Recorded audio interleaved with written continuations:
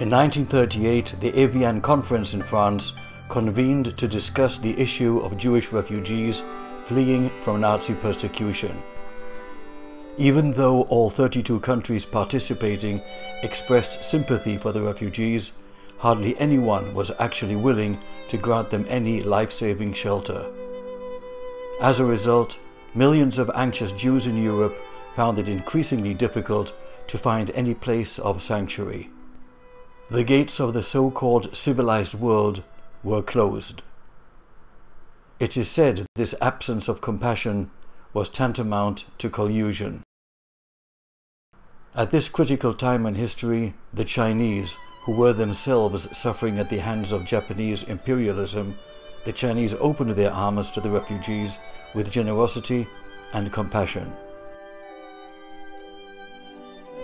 Over 18,000 homeless and destitute Jewish people finally found refuge in the distant land of China in the city of Shanghai. Despite all the hardship, they began new lives in this unfamiliar city with the support and help of the local Chinese people and Jewish organizations.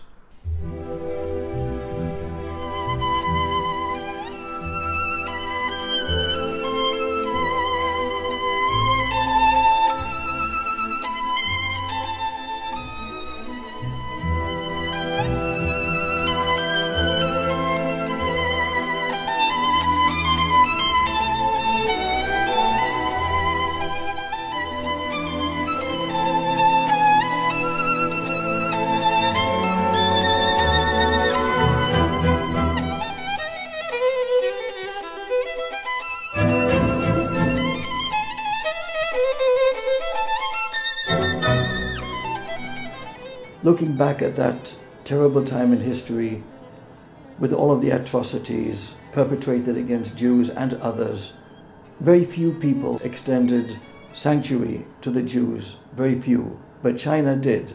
What are your thoughts on that? If it wouldn't have been for China, we would not be here. There were 18,000 Jews escaped from Poland, Germany, Austria, Czechoslovakia. If it wasn't for the Chinese people, and especially the fellow that gave us a visa, we would have all perished, because some of the family that didn't go to China all perished. My dad did. I thought it's a miracle. Again, I look at it from perspective. It's like a miracle when we see in our history of the Jewish people when they were persecuted throughout the past thousands of years. There was always one little niche where someone did something. Just fantastic. And they obviously, those that were responsible for that, my hat's off to them. I mean, that's a real humane action. Shanghai was a place that saved our lives and made it possible for us to continue. And I will say that as foreigners, we got along pretty good with the Chinese population. And I am very thankful to the Chinese people, because if it wasn't for them, I wouldn't be here today.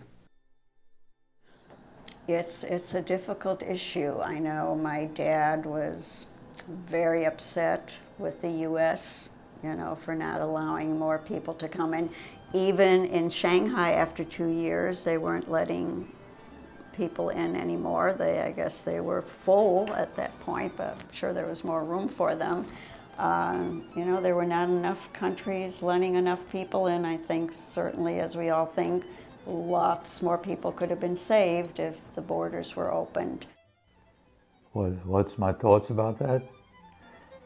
Well, I have to say that I was fortunate that we were able to find a place.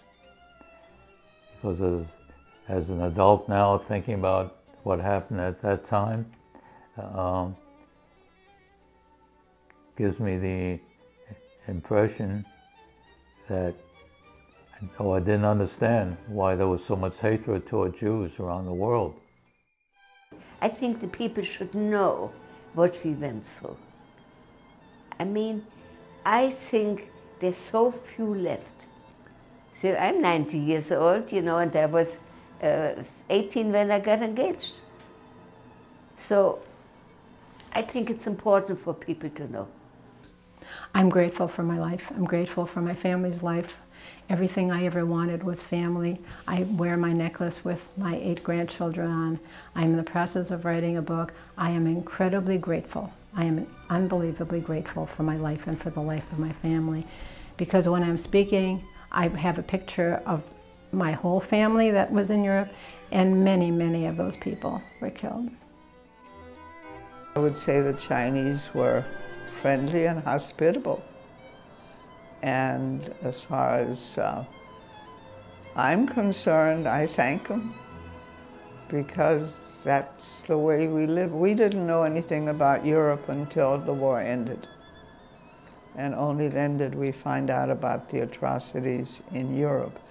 The Axis did try and put the squeeze on the Japanese to get rid of 20,000 Jews. And you may have heard they tried to put us in boats and put us out to sea, and both starve us and sink us. And there were rumors that they were building crematoria outside of the ghetto, but those were rumors.